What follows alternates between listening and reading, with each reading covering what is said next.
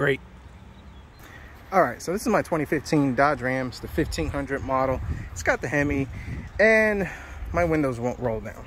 So let's kind of do just a quick video of how to easy test this to rule out whether it's the switch, the motor, or some type of wire integrity. So typically, you go to road, you hit the button, it's supposed to roll down, right? But in this case, driver's side's not doing it, passenger side not doing it. Well, the way that I kind of test this the quick and easy dirty way, and it's more reliable, is I go to the passenger side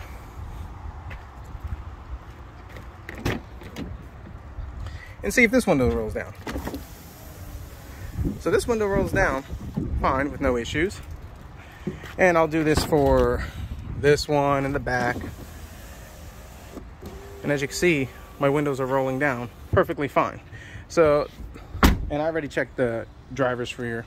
So that tells me that my motors are working, wires are good, and more than likely it's the master switch. Now you can take it out, test powers, grounds, wire integrity and all that stuff, but this is pretty much quick and dirty. If all the windows work, more than likely this is what goes bad. Common failure. In fact, this is actually a replacement. So when I bought the truck, the original one started doing the same thing and none of them worked. Now, got this one from Amazon. It's from Switch Doctor. The one I bought it from eBay, and I paid, well, pretty much what it's worth, $20. And it only lasted like a month.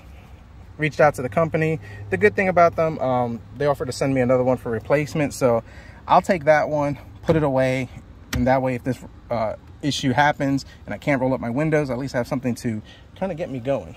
The Switch Doctor one has really good reviews. It's supposed to be better quality, so I guess we'll find out. So you kind of want to get a pry tool, pry this open, just like so. That comes out. Your wires are a little tight, so you know, don't pull too much. You can break some wires. I'm gonna pull this tab out, and these will kind of pop out just like so. Can't do it one-handed. So let me get these two out. This connector down there, connector right over here. So now this is the one from Switch Doctor. Just kind of do a comparison compared to this cheap eBay one. In fact, the Switch Doctor one, and I know the camera don't show it, actually looks a lot more like the original one compared to this one. And these buttons just, they never felt right. These actually feel really good. So make sure you got the right one. They have the ones that have for the power mirrors, and then there are some that look very similar, but they're actually for the Caravans and the Chargers. Just kind of make sure you match up for the Dodge Ram truck. So these are right here. Go ahead and plug that into that.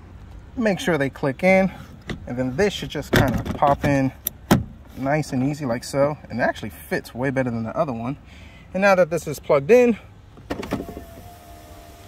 my window works. Can we roll up the other side? Perfect. Let's check these back windows.